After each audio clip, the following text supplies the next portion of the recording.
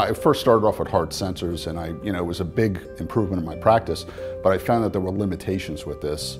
One of those limitations being that the heart sensors didn't capture as much film image as regular film, anywhere from 17 to 38% less.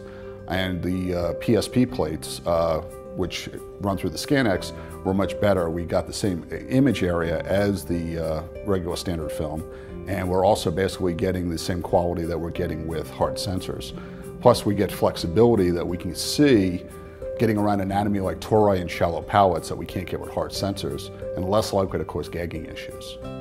The benefits to the patient for ScanX are basically with digital radiography, we have a co-diagnosis going on because the image is much larger. The patient is able to see what is going on and participates better in developing those treatment plans.